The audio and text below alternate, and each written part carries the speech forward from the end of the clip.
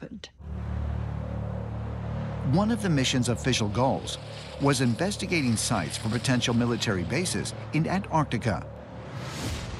But during his explorations, Admiral Byrd allegedly came upon something highly unexpected.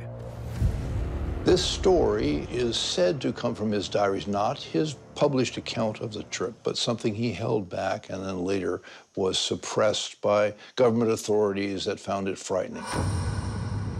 In his diary, which was discovered by his son after his death, Admiral Byrd tells an extraordinary story.